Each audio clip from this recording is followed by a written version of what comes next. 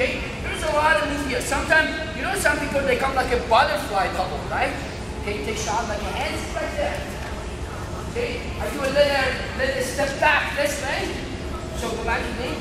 You step back this way, but as you're reaching, this hand is like this.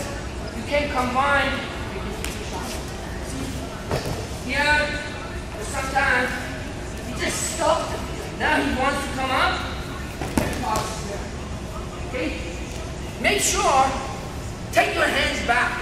Whenever you're reaching, if you take shot, your hand should come back.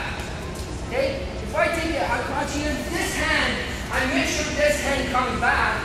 Because while I'm doing this, it's closing my hip this side. Okay? Don't leave your hands. You take shot, if I leave my hands here, exactly. But as soon as I take this hand back, just turning my hip in. You know, it should,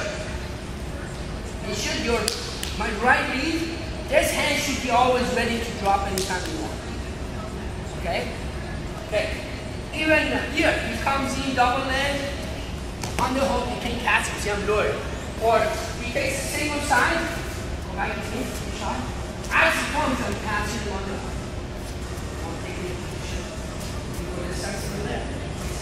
See, my hand, as soon as he comes in, I get the leg back.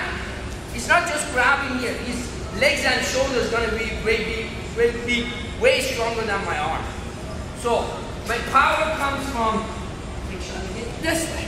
See, I'm putting my weight back and catching. Okay? Those are the ones in wrestling you should sense it, right?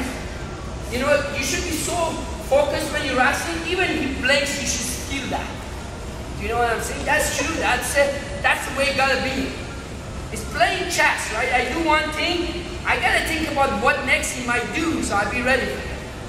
That way you be really a smart wrestler and international. Those guys, watch them. They're nice and calm, but when they go, they're 100% they go in. So you gotta be ready for it.